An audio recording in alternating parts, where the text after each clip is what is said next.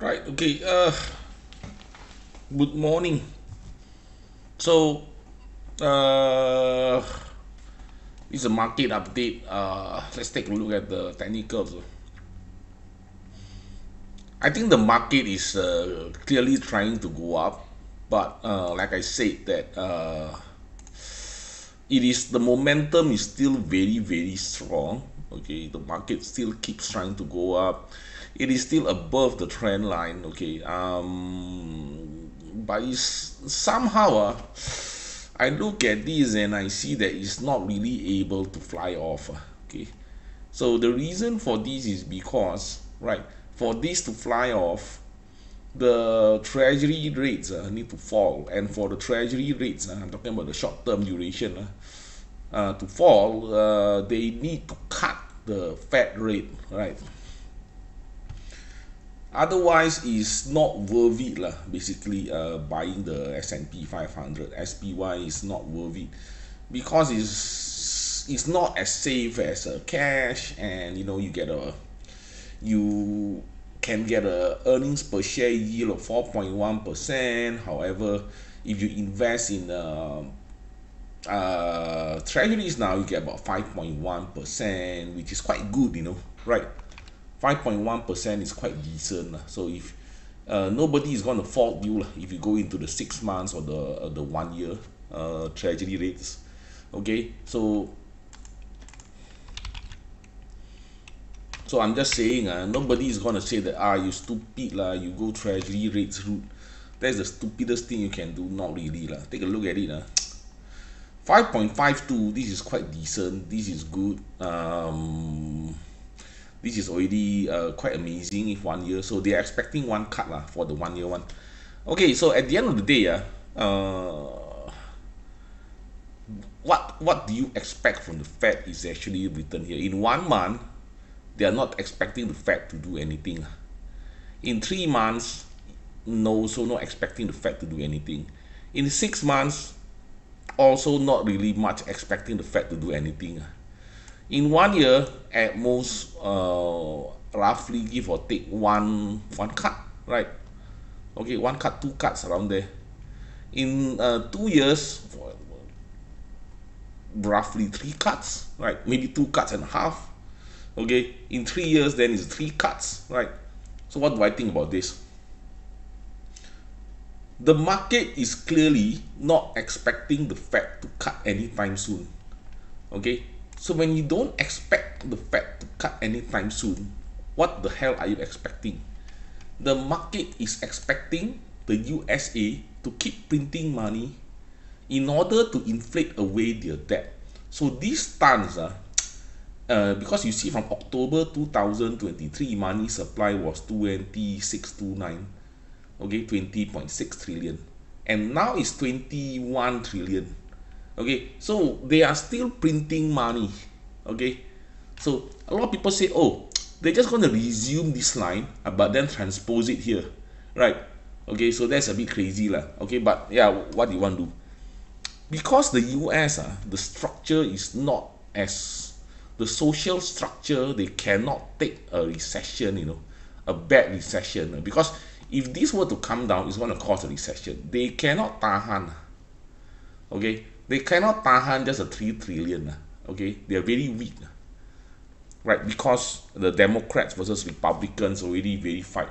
Not trying to bring any politics in this, but it is what it is lah. Okay, next, so yesterday you saw the job numbers. The job numbers pushed the TNX up. I was a bit surprised also. Push it by about 15 basis lah. Okay, so from 4.3, this thing go up to 4.43. Is it good or bad? Does it really matter whether it's good or bad? Does it really matter? Okay, so at the end of the day, you make your bet, right? I can't tell you where the market is going to go lah, for sure, right? Okay, I can't tell you where the market is going to go for sure. Until I get a feel of what the Fed and the Treasury is going to do, right? If the Treasury and the Fed they're gonna keep printing, I think the inflation is still gonna be tough lah to handle. Okay. However, if they start to, you know what, let's not print any more money, we repent and just keep it straight lah. So at least I think inflation will slowly start to drop lah, but not instant lah, right? Slowly start to drop, but not instant lah. Okay. So I think you shouldn't expect any cuts. Okay, so I'm just saying for the next 6 months, don't expect any cuts. Okay, I know it's a bit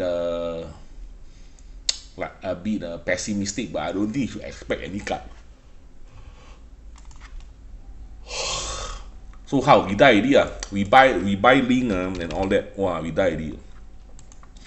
Link, if you hold it, you're gonna get about 8%, you know, the interest rate. So I don't really see 8% is still bigger than 5.5%, right?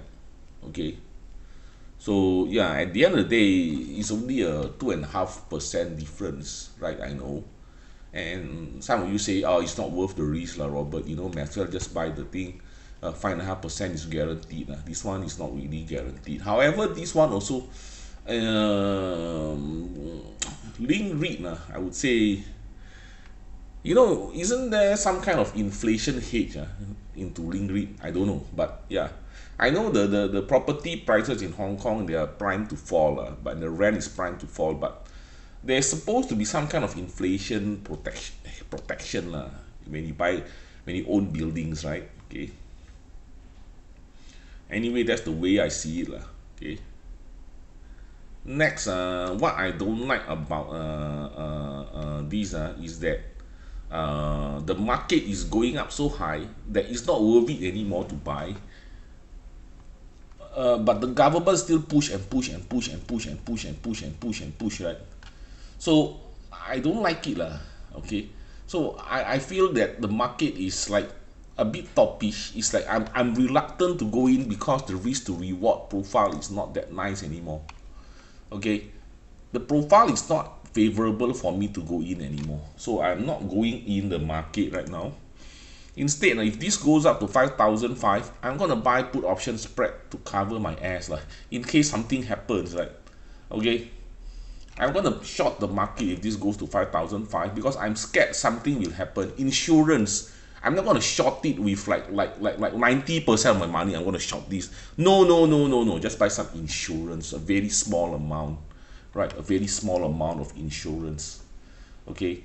I generally don't like those big bets lah. Okay, margins and all that. I'm too old for that. Okay, so Alibaba.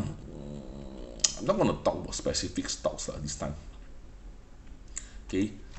So yesterday we talked about Hang Seng Index. The numbers, the export numbers, everything look amazing and good, but then this thing is still lagging. You down there like blur blur. What the F is going on, right? Okay, but then you put the Shanghai, then you put the index in, and then let's put a red color here. Then you notice, let's pull it from 2024 around there, the December there. Okay, you notice if you buy December Shanghai and you buy a Hong Kong, you notice that it's actually going down, man, Shanghai. So this thing, of course, is going to follow Shanghai a bit, right? So if you buy this somewhere about December, then you notice that this is going down. So this should also go down, okay? And you also notice that it corrected too much. It went up too much, basically, the Hong Kong one. The Hang Seng one went up a lot, right? It went up until 18.54% from the bottom here, from 3, this one go up a lot. So, meanwhile, the Shanghai one didn't really go up a lot. It go up sideways, then go up. So, the Hong Kong one actually went up like fucking nuts. What does that mean? Any ideas? Very simple. Even the Chinese, they are not confident in their own market. Okay, even the Chinese, they are not really say, oh, I'm confident this is going going to recover. The Chinese is a lot of pessimism. Okay, in other words, the government they let the market fall too much until the citizens like, look, I'm not going to buy this. It's not worth it. You know, the government won't cover me because this is not part of the social or their policy, right, to help out the shareholders, right? Okay, but they don't understand. If they don't help out, and they keep letting it fall, I already told you what's going to happen, right? Okay, there's going to be a massive loss of faith, okay, in the bond system, right? In the bond system, so they cannot even sell bonds later. How? You understand? It's not who cares about the stock market, right? But what about the bond system? What the companies, they cannot get loans. What happened? Die already, right? Okay, so this part, I think the government start to realize, oh shit, we fucked up, man. Holy shit, we fucked up really bad. Okay, you know what? We better fix this because this is somewhat related to the bond market, right? Because a loss of faith in the stock market will lead to a loss of faith in the bond market also, right? Because people don't believe in the stocks. Then, if I don't believe in the stocks, that means I don't believe that the stock is going to perform well. If I don't believe the stock is going to perform well, I think that they are not going to be able to pay their debts. If I don't believe they're going to be able to pay their debts, why the F should I buy their bonds, right? So the bond market is going to come down. So when the bond market comes down, what happens? A lot of bankruptcies, a lot of Chapter 11s, right, later. Or even Chapter 7. Because they cannot get the bonds to renew. But the company is still doing okay. So what happened? There's going to be a widespread disaster for the government and for the people. So they're going to fix this somehow, And this is why they are fixing it now. So I think the government will keep continuing to fix it. Otherwise, they die. Right? So it's a matter of life and death. Okay, now it's a matter of life and death. Because, I think if they fail, the enemy is going to come and get them and then, kill them. Right? Take use of this opportunity. Okay? It's like that one. Okay? This is what I believe. Okay? So I think this is going to continue going to go up. And the government is going to keep supporting it. Okay, going to keep the oil rolling, going to keep the system rolling. They don't want it until the bond market frees up. When the bond market frees up, you get a shit show basically. It's a very messy show. Okay, so if the bond market freezes up, this is going to drop maybe to 8,000 like that. Okay, so this is why the government now, you know what, we got to take this seriously, man. Okay. And I think they told the old guys, they told the old guys on top, right? The old guys, the old fogies on top, the boomers. And the boomers, they said that the young people must have told the boomer, hey, if you don't settle these, we are all fucked, It's not a joke, man. It's the stock market is not there just because it's a stock market. It represents the faith of the people, of the government, right? And the companies, if the companies of the faith of the people, of the market towards the stock, the companies. If people got no faith to buy the stock, do you think they will have the faith to lend them money, to buy the bonds? No. If they cannot buy the bonds, they cannot. Who is going to lend them money? So the government, the old fogies must have thought, oh shit, we fucked up. We cannot do this. Okay, so this is not about socialism anymore. Okay, we have to prop it up so that the people don't suffer that much. Right. We don't cause a nationwide disaster, nationwide economic disaster. So they try to prop it up. Now they try to prop it up. Okay. But I think it's a bit too late. The damage has been done. Okay. So there's a lot of damage and there's a lot of fear in the market regarding regulation and such. So I think they over-regulated. Right. The government over-regulated and they acted too slow. Okay, so there were funds that were actually shorting the stocks, right, like Ningbo Fund, and I think there's a lot of other funds out there that shorting the Hang Seng and all the others. Okay, so it's a coordinated attack on China, but China down there, the government still down there don't know, like blur, and then still whack their own companies. Then now they start to realize, oh shit, right? I told you it's like the analogy that the private is holding a shield blocking against the enemy's bullets.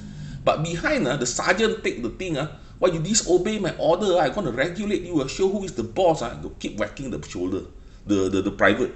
But the private is blocking bullets for you, Okay. Finally, they realized that, oh shit, the general looked at it and said, hey, sergeant, what are you doing? Why you whack the guy? You crazy? He's blocking the bullets, you know. Enemy is attacking us. We should be united. Right? Why you still disciplining the guy? You siao ah. Okay? So, what happened? So now they have to prop it up. They have to boost the market now. Now it's a reverse. Right? They realize that, okay, if I keep doing this, there'll be no one else to hold the shield for me. Right? The sergeant have to hold the shield later. Right? The general will have to hold the shield later.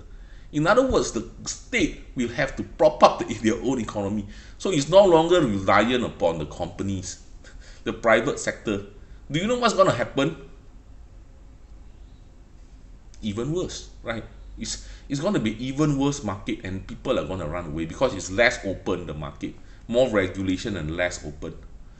Okay, there's going to be, I think, a massive exodus if that happens. Like a lot of failures of the privates, and then the government take over. Then it's like all the companies become state owned. Then it's like, okay, that's going to be even worse. So they realize that, and they start that, you know what, we have to stop this, right? And we got to prop it up. Okay, stop all these regulations and all this stock. We got to fix this problem. Okay, now the most important thing, stabilize stock market, stabilize the bond market, right? I believe, okay, a lot of people is a bit doubtful when I say this, that we are still in an uptrend. So whenever we are still in this channel, we are still in an uptrend. Okay, so a lot of people here are starting to doubt. So do not doubt, right? We are still in an uptrend. So when do you stop doubting?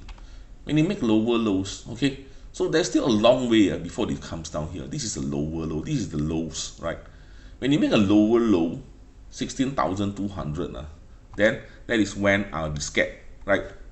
Okay, so 2 points that I'll be scared. First, that is my warning sign. It breaks out of the channel. Okay, second, it goes lower than this, or it touches this. Okay, it touches this 16,200. Why is it scary to do that? That means it's going sideways. I don't like sideways. Okay, it means it's going sideways. Okay, I want this to go up. So if this breaks up on the downside and touches this, I'll start thinking again. But I will still be holding it lah. Okay.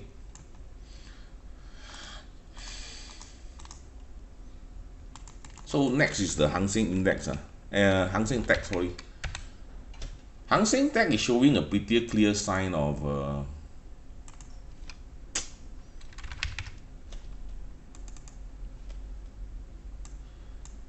Hang Seng Tech is showing a pretty clear sign of a normal upwards momentum. There is nothing to say.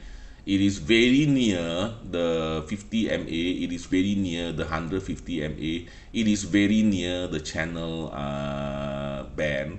So it is very near three support levels, three critical support levels, right?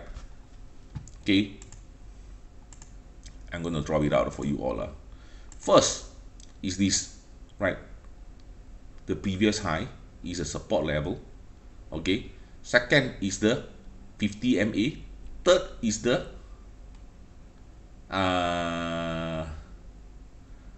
I think the closer one is the bottom band, the bottom band rather than this. So there are three critical, actually four critical support levels. We are very near four critical support levels.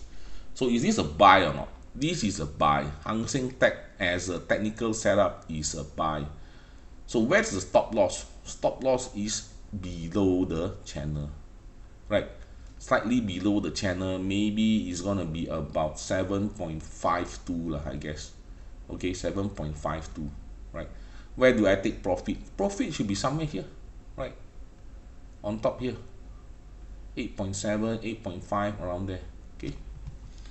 So Robert, is Hang Seng Tech a buy? Yep, it is a buy. Okay.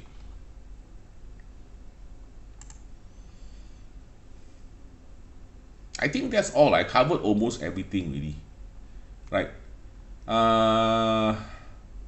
Yeah, I covered almost everything really, except Link. I didn't cover much on Link REIT lah. Okay. Oh, Hang Lung is my favorite stock now lah. Okay. So Hang Lung yesterday it went down a bit, so I bought a bit lah. What do I think about it? It's okay lah. I bought it 7.43 yesterday. That's nice. I bought it at 7.43. I didn't buy here. I put my thing here a bit too below. But then I buy a bit here lah. Let's see how it goes. If it comes down here again, I'm gonna buy some more lah. Okay. It's not over yet, I think this one. I look at it, maybe it's not over yet lah. Quite scary, man, the Hang Lung one. Okay, let's see how it goes lah. Okay. But I saw the Hang Lung interview. I saw the Ronnie Chan. I think the Ronnie is very smart, very visionary, very smart, and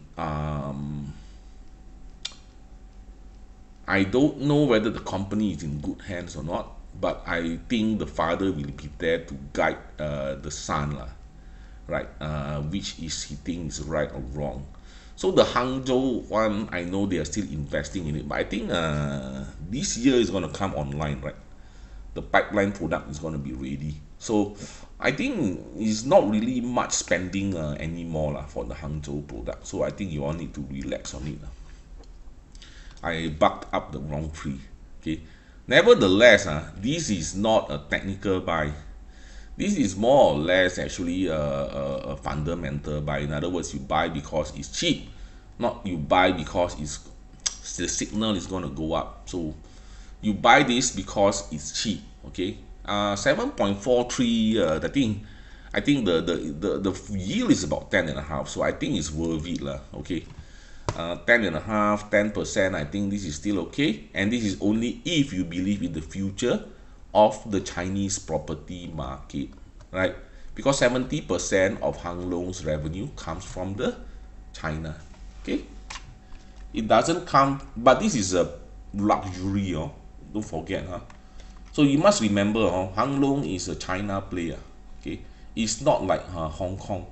So you ask me, Robert, which one got more potential to double or triple, or Hang Lung? Hang Lung definitely got potential to double. Okay, I think Link REIT, you all think can go up by what, 2 times? No, you buy REIT at the time, you go up like 10%, 20%, you happy. Okay, so yeah, just telling you lah. Okay, I'm just telling you lah. Just in case you down there, you are expecting like, wow, can double like the Sea Limited.